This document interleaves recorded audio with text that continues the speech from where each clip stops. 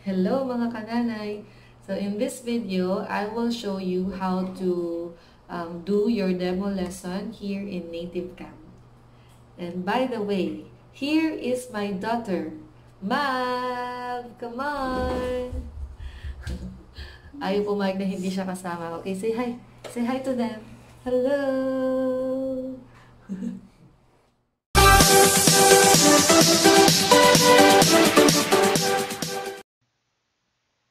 Okay, so let's pretend that I am in my demo lesson.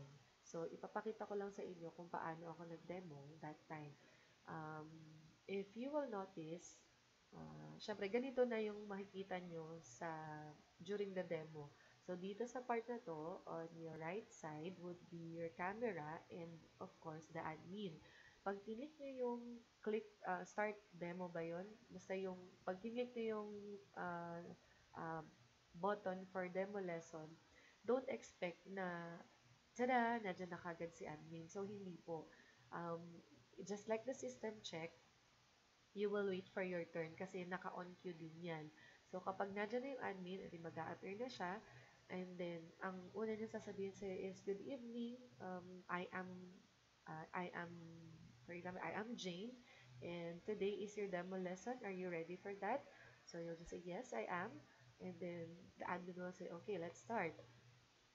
So, pag sinabi yung let's start na, kung hindi mo pa alam kung ano yung textbook na gagamitin mo, you can say that, or you can ask the admin, kasi ganun yung ginawa ko.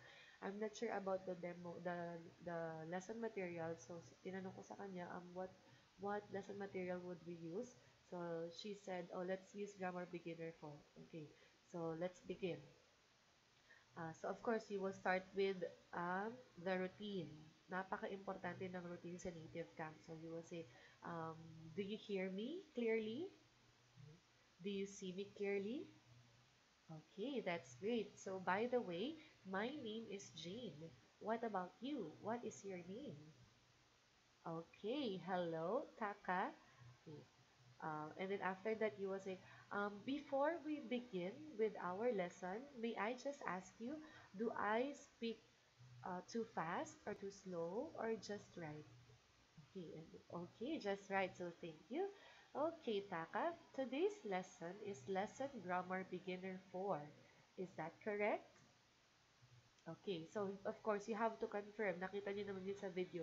You have to confirm first. Lahat ng lesson na gagawin ninyo dito sa Native Camp, ganun yung routine. So, yung start ninyo, and then you ask if the textbook is correct. Tapos, dito sa part na to would be the chat box. Please use it as often as you can. Umpisa pa lang, uh, by the time that you said your name, i-type nyo na agad dyan. Diba? I said, oh, by the way, my name is Jane. So, i-type mo, Jane. Okay? And what about you? And then, even also the lesson, so you can say, Grammar Beginner 4, is that correct? So, pwede mo ring i-type yun. As I said, use the chat box as often as you can. Okay. So, again, today's lesson is Grammar Beginner 4. Is that correct? Okay, that's right. So, the title is, Why Do You Need Natto? Please repeat after me. Why do you need natto? Okay, please check today's goal. Oh, sa pag sinabing please check today's goal, minsan babasahin ng student silently or babasahin ng admin aloud. So, nung nag-demo ako, binasa naman niya to be able to talk about the reasons behind the actions. Okay, now, Taka, let's move on to today's phrase. Please repeat after me twice. Why do you need natto for the barbecue? Why do you need natto for the barbecue? Because we cook it with meat and vegetables. Because we cook it with meat and vegetables. So, ganun lang. Papainitin nyo lang siya. And then, after nun, let's move on to new words or expressions. Okay? Please check the directions. Okay, please repeat after me twice. Okay. Because. Because. Because we cook it with meat and vegetables. Because we cook it with meat and vegetables. So, ganun lang. Same procedure with all the other words. And as you go over this, kapag may narinig kayo na mispronunciation ni admin, itama nyo. Kasi hindi siya nagkamali doon. Sinadya nyo yun. So, So, itatama nyo kaagad. Halimbawa, ang sabi nyo ay because, and then she said, because. So, itatama mo siya. And use the chat box again. So, for example, yes, very good, Taka. Okay, let's just practice saying this word. And then i-type nyo, because. Okay, can you repeat after me? Because. Okay, very good. Now, let's continue. So, ganun lang yung gagawin nyo. Every time na may makarinig kayo ng mispronunciation from the admin. Again, considered siya na student. Tinetest niya kayo kung paano siya i-correct. So, hindi siya nagkamali lang sa kung ano mang sasabihin niya. Sinadya niya yun. So, it's an opportunity for you to correct the mistake of your student slash admin. Okay? So, even yung expressions like this, okay, can you say, no way? So, dapat may expressions din siya kasi titingnan din yun ni admin. Okay, so after that, let's move on to short conversation. Okay, please check the directions. Okay, so first, let's read the conversation together. Please repeat after me. Charlotte and James are shopping for the barbecue party tonight. O, si student naman or si admin. So, ganun. Repeat after me. Itong flow na to, o after the first part, and then natapos yun na yung dialogue, proceed. Okay, this time, let's read the conversation together again. Please repeat after me. So, uulitin nyo na naman yung ginawa nyo sa first part. And then, when you're done with everything in the dialogue, you say again, okay, great job. This time, let's do a role play. I'll be Charlotte and you'll be James. Okay, let's begin. O, pag natapos yun na ulit, balik na naman kayo dito. This time, let's switch the roles. You'll be Charlotte and I'll be James. Okay, so ganun na ulit. Okay, as you read again, you should read with emotions. Okay, let's move on to question. Yan. So, minsan, dito, hindi naman niya pinapatapos ng admin, like dito sa dialogue. Kapag nakita naman niya siguro na alam mo naman yung ginagawa mo, pinapaskip ka na niya. Kasi nga, the demo lesson will just last, I guess, 15 minutes lang. So, hindi niya tatapusin lahat yan. Okay, so let's move on to question. Please check the directions. Yan. Dito po kayo mag-iingat. Kasi ito talaga yung tinatarget ni admin. Kasi dito sila sasagot ng mali and they are testing you kung kaya nyo siyang itama. Okay, for example, okay, Taka, please answer my questions. Does Charlotte like natto? Okay, so nakita nyo naman ang possible answer is no, she doesn't like natto. So, possible na ang isagot ni admin is no, she don't like natto. Yan. So, from there, oops, may mali kay admin. Tinetest niya ako kung paano ko siya i-correct. Okay, pag ganun ang sinabi ni admin, oh, okay, very good, Taka. But, let us just have this sentence one more time. You said, no, she doesn't like natto. Be careful, okay? You have to type that inside the chat box.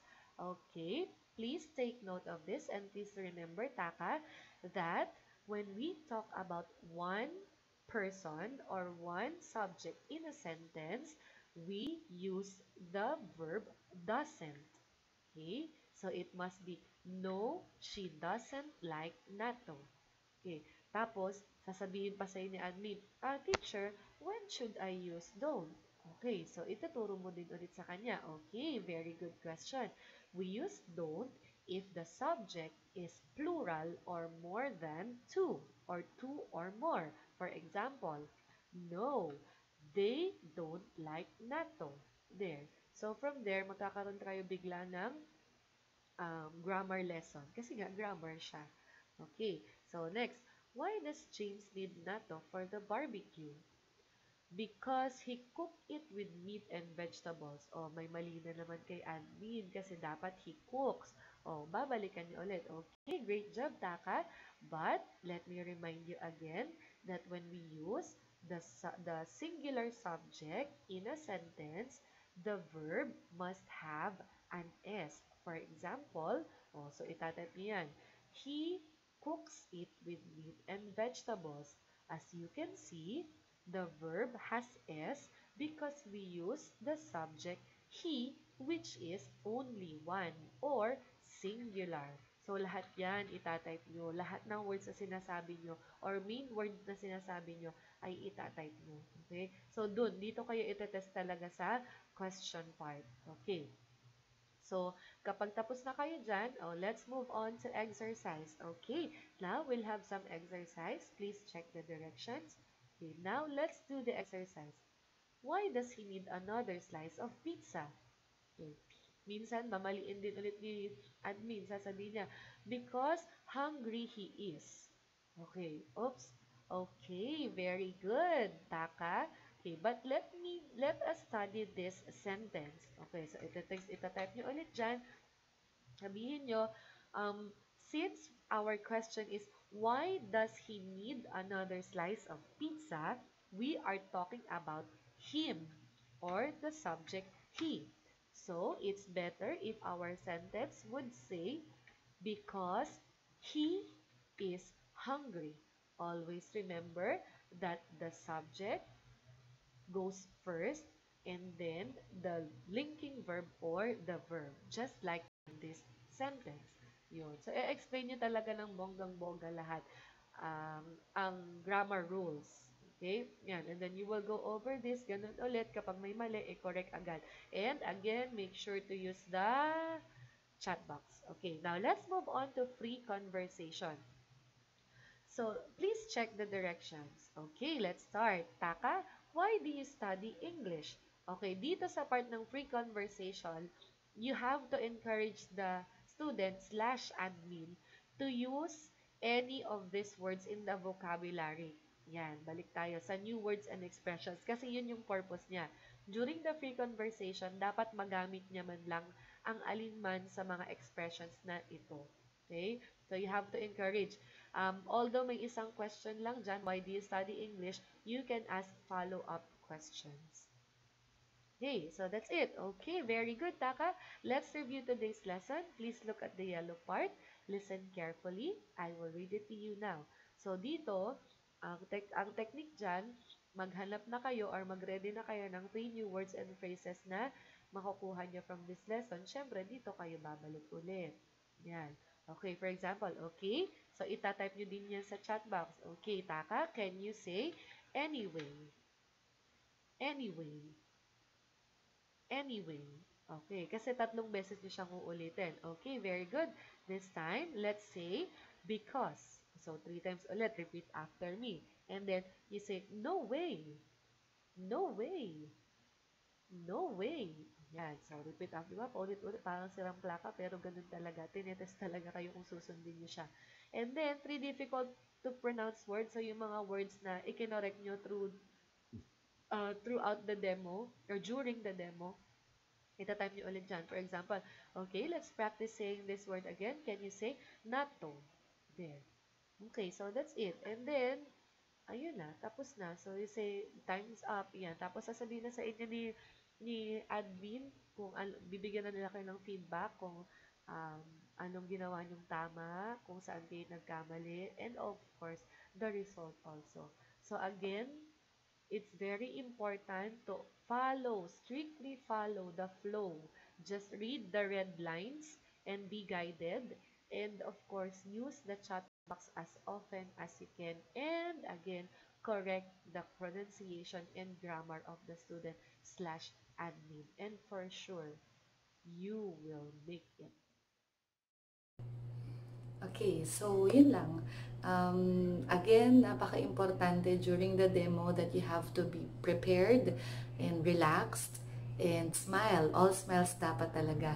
All throughout. Kahit nahihirapan, kahit kinakabahan, dapat smile lang ng smile. Kasi yun yung magdadala sa inyo.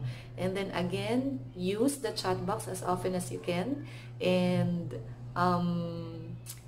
correct the mistake or the pronunciation and the grammar of your student slash admin. So, wag mahihiya, okay? And then, there. So, just be yourself and enjoy your demo, okay? So, I hope you learned something, or I hope this video helped a lot in preparing you for your demo. So, go, go, go! Kaya mo yan, okay? Bye-bye! Thank you!